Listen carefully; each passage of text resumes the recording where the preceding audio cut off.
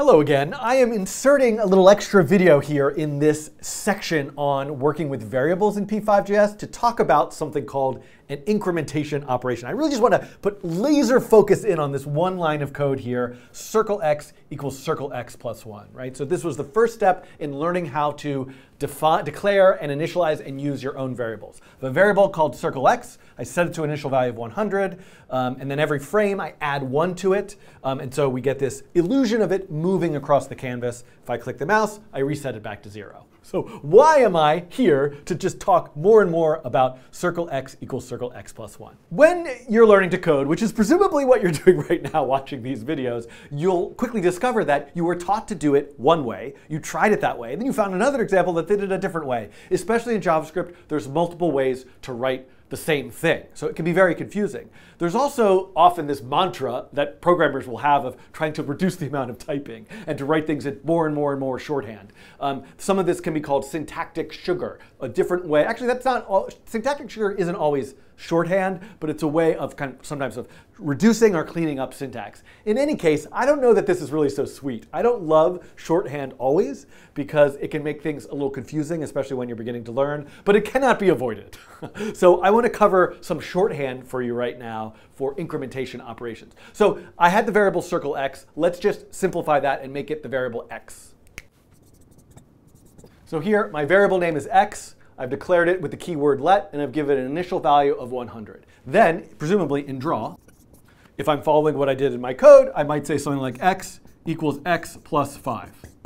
I want to increment the value of x by 5 every time through draw. Starts at 100, then becomes 105, 110, 115, and so on and so forth.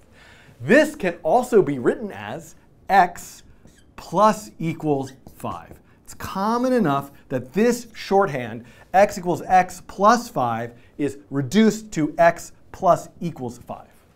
Guess what?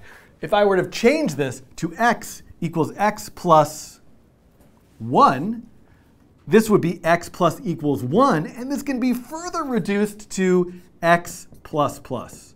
So this is a common enough thing that happens in coding over and over again. Just increment a variable by 1, increment a variable by 1, that there is a 2-character sequence plus plus that you can write, which means the exact same thing as x equals x plus 1. Incidentally, if you've ever heard of the programming language C++, why is it called C++? There was a programming language once called, I mean, it still exists, called C, and then there were improvements and changes made to it, and the next version is incrementing by 1, or C++.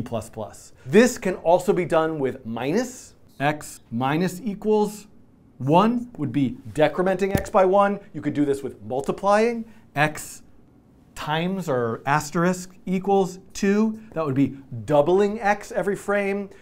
Slash equals would be divide. And there are more and more kinds of operations like this. So that's really all I wanted to say. I probably didn't need to take whatever this is, like a 3-hour video on what x plus equals 1 is written means. But hopefully this helps clarify for you as I go through future examples where you start to see these kinds of shorthands and syntactic sugars and pop up here and there. And I hope that it is sweet for you. See you in the next video.